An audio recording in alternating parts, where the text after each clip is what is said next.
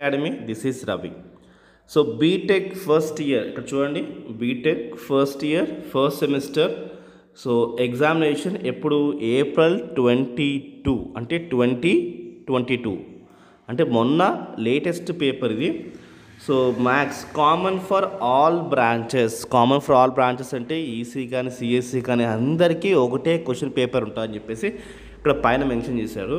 So ఇది JNTUK సంబంధించి and JNTUA కూడా ఇలానే ఉంటుంది.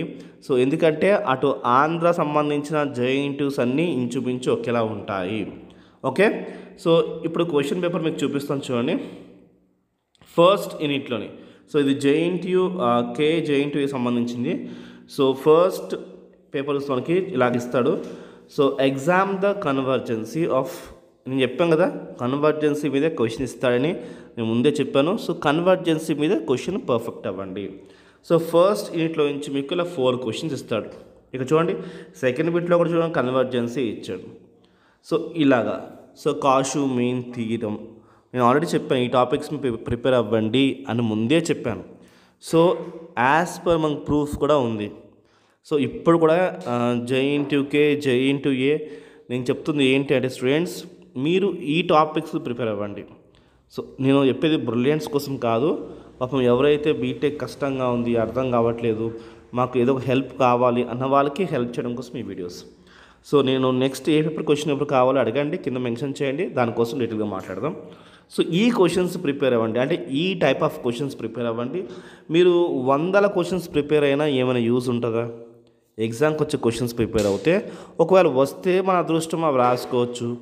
సో దాంతో మనం ఈజీగా పాస్ అవ్వచ్చు. చాప్టర్కి వచ్చి ఒక 4-5 క్వశ్చన్స్ మీద ఫోకస్ చేస్తాం మనం. ఓకే, ఇవి అయిన తర్వాత వేరేవి చేయండి, అంతేకాని ఇవి మాత్రం చేసేసి ఆగకండి. ముందు ఫస్ట్ ప్రిఫరెన్స్ ఇవ్వండి. ఓకే, సో ఫస్ట్ యూనిట్లో నుంచి ఈ క్వశ్చన్స్ వస్తున్నాయంట. ఆల్రెడీ సిలబస్ నేను మీకు ఆల్రెడీ కాలేజ్ కూడా ఇచ్చామంట syllabus, don't worry. So second unit నుంచి చూడండి. ఫస్ట్ యూనిట్లో నుంచి మనం కన్వర్జెన్సీ కాషు మీన్ థియరం చూసుకోండి. దాని తర్వాత మెక్లెరియన్ సిరీస్ కోసం చూసుకోండి. నెక్స్ట్ సెకండ్ యూనిట్ చూసుకుంటే సాల్వింగ్. ఈ సాల్వింగ్ ఏంటి, మనకి ఇంటర్మీడియట్లో ఏమైతే సాల్వింగ్ ఉన్నాయో ఆ సాల్వింగ్. సో అలాంటి టైప్ ఆఫ్ సాల్వింగ్స్ మీకు ఈ సాల్వింగ్స్ రావట్లేదంటే ఇంటర్మీడియట్ సమ్స్ మీద ఒకసారి గ్రిప్ తెచ్చుకోండి, మళ్ళీ చేయండి. Okay, so and article trajectory sums చూసుకోండి. సో ఈ క్వశ్చన్స్ ఇట్లా వస్తున్నాయి. క్వశ్చన్ పేపర్ ఎలా ఉంటుందంటే ఇక చూడండి మనకి మార్క్స్ ఫస్ట్ యూనిట్లో నుంచి 4 క్వశ్చన్లు అడుగుతాడు. మీరు ఏం చేయాలి, పైన ఏబీ కానీ లేదా కింద ఏబీ కానీ మెన్షన్ చేయాలి.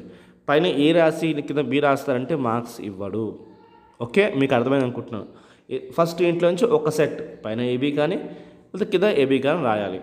ఓకే, సో పైన ఏకి ఎన్ని మార్క్స్ కింద బీకి ఎన్ని మార్క్స్ అని ఒక్కొక్క క్వశ్చన్కి ఒక్కొక్క మార్క్స్ మెన్షన్ చేస్తాడు.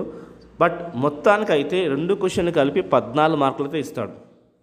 2 క్వశ్చన్స్ కలిపి 14 మార్కులు ఇస్తాడు. చూడండి ఇక్కడ సెకండ్ క్వశ్చన్ 6+8 కలపండి 14 మార్క్స్ ఇస్తాడు. సో ఆర్ఎస్ అకాడమీ నుంచి మీకు ప్రతిదీ హెల్ప్ వస్తుందని మా ఉద్దేశం.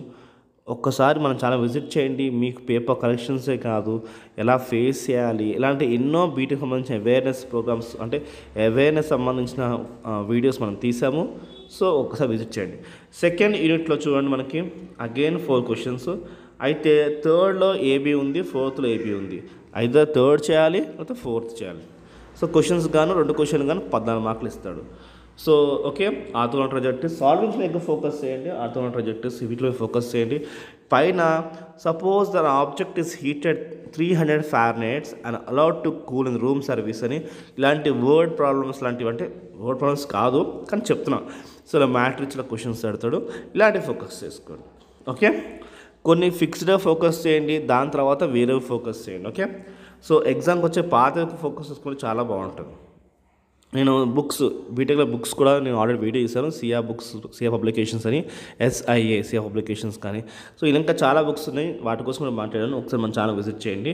సబ్స్క్రైబ్ చేసుకోకుండా మీరు నోటిఫికేషన్స్ చూసుకోకపోతే మీరు చాలా లాస్ అవుతారు స్టూడెంట్స్. ఓకే, సబ్స్క్రైబ్ చేసుకోండి. సో ఫిఫ్త్ ఇది సెకండ్ యూనిట్లో మనకి 4 క్వశ్చన్స్ అడిగాడు, 14 మార్క్స్. ఏదైనా క్వశ్చన్స్ ఏదైనా 3 కానీ 4 కానీ అటెండ్ చేయాలి. 3లో ఏబీ ఉంది అండ్ 4లో ఏబీ ఉంది. నెక్స్ట్ థర్డ్ యూనిట్ చూసుకుంటే మనకి again 5th and 6th question. 5thలో మళ్ళీ ఏబీ అండ్ 6thలో కూడా మనకి ఏబీ ఇస్తారు చూడండి. సో ఇలాగా మనం థర్డ్ యూనిట్లో ఏదైనా ఒక సెట్ తీసుకోవాలి. అదే 5th క్వశ్చన్ కానీ అదే 6th క్వశ్చన్ కానీ. 5th క్వశ్చన్ మళ్ళీ ఏబీ ఉంది, 6th క్వశ్చన్ ఏబీ ఉంది, 14 మార్కులు వస్తాయి. ఓకే, సో మనకి ఇంటర్మీడియట్లో బేసిక్స్ బాగున్న వాళ్ళు కొంచెం ఈజీగా హ్యాండిల్ చేయగలుగుతారు మ్యాథ్స్ని. లేకపోతే మనం బిల్డ్ చేసుకోవాలి.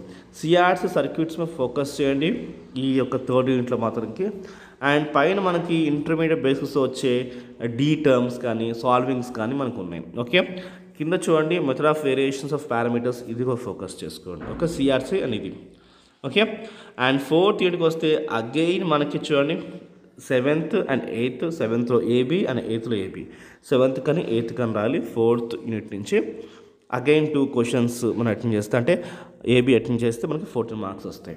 ఓకే, 5th యూనిట్లో చూడండి అగైన్ మనకి 9th question and 10th question. 9th క్వశ్చన్లో ఏబీ అండ్ 10th క్వశ్చన్లో ఏబీ. సో ఈ ఏబీ అటెండ్ చేస్తే మనకి 14 మార్క్స్ వస్తాయి, ఏది 9th కానీ, లేదా 10th ఏబీ అటెండ్ చేస్తే మనకి 14 మార్క్స్ వస్తాయి. సో ఇలా 5 యూనిట్స్లో నుంచి ఇలాగ లాంగ్ క్వశ్చన్స్ అయితే అడుగుతాడు. సో మనకి దాదాపుగా చూసుకుంటే అంటే 5 14 సార్. సో 5 14 సార్ అంటే మనకి ఎన్ని మార్క్స్కి 70 మార్క్స్ కదా. సో 70 మార్క్స్కి 5 క్వశ్చన్స్ లాంగ్స్ అటెండ్ చేస్తే సరిపోతుంది. ఒక క్వశ్చన్లో మళ్ళీ ఏబీ అడిస్తున్నాడు, అలా ఇచ్చి దేనికి మార్క్స్ మెన్షన్ చేస్తాడు. ఇలా ఇవ్వడం మంచిది, మనకే మంచిది. ఎందుకంటే ఏదైనా ఒక క్వశ్చన్ రాకపోయినా, ఇప్పుడు ఒక్క క్వశ్చన్ ఇచ్చాడు అనుకుందాం, ఆ క్వశ్చన్ రాలేదనుకుందాం, 14 మార్కులు పోతాయి కదా. దాని బదులు ఆడు ఏ అండ్ బి ఇచ్చాడు, దాంట్లో ఏదో ఒక క్వశ్చన్ వస్తుంది. సో 7 మార్క్స్ మనం గెయిన్ చేసుకోవచ్చు. ఓకే, ఇలాగా అయితే మీకోసం ఏంటంటే ఇక్కడ మీకు మీ ముందు వాళ్ళకి మీకు సేమ్ పేపర్ ఉండదు, అది మైండ్లో పెట్టుకోండి. ఓకే, ఎందుకంటే సెట్స్ వైజ్గా ఇస్తాడు. సెట్ 1 చూపించాను, సెట్ 2, సెట్ 3, సెట్ 4 కూడా క్వశ్చన్స్ అని చూపిస్తాను చూడండి. ఓకే, సెట్ 1 క్వశ్చన్స్ అయితే ఇవి, మీరు స్క్రీన్ షాట్ చేసుకోండి. Okay, set 2. నెక్స్ట్ సెట్ 2కి వెళ్తున్నాం చూడండి. సెట్ 2 సేమ్ అదే పేపర్, అంటే మీకు అదే అప్పుడే ఇస్తాడు చూడండి. ఇక్కడ BTech first year first semester April 2022. So మీ ముందు వెనక వేరే పేపర్స్ ఉంటాయి కాబట్టి ఇది సెట్ 2లో. ఇక చూడండి సెట్ 2లో ఫస్ట్ క్వశ్చన్స్ ఏమి వచ్చినాయి, కన్వర్జ్ బేస్ మీద వచ్చినాయి. సో ఈ క్వశ్చన్స్ చూసుకోండి. క్వశ్చన్స్ చూసుకుని అక్కడ మీన్ అడిగాడు, అక్కడ కాస్ట్ ఇక్కడ మీన్ అడిగాడు. ఓకే, సెట్ 2లో second unit, set 3లో third unit. ఈ క్వశ్చన్స్ ఫస్ట్ ప్రాక్టీస్ చేసుకుని, ఈ మోడల్స్ ఫస్ట్ ప్రాక్టీస్ చేసుకుని నెక్స్ట్ వేరే మోడల్స్ చేసుకోండి. ఓకే, సో 5thలో అయిపోయింది. సెట్ 3కి వెళ్తున్నాము. నెక్స్ట్ ఏ చాప్టర్, నెక్స్ట్ ఏ సబ్జెక్ట్ అడగడానికి కింద మెన్షన్ చేయండి. ఓకే, ఓకే, సెట్ ఇది 3లో first unit. Okay, second unit. Okay, third unit. Okay, so 4th unit. Okay, 5th unit. 5th unit. Okay, so next మనకి set 4లో. So చూడండి first unit, second unit, third unit, 4th unit, 5th unit. So ఇలాగా 4 sets. So ఈ యొక్క video మీకు ఎంతో help అయింది అనుకుంటున్నాను. Next ఏ subjects కావాలి అడగండి.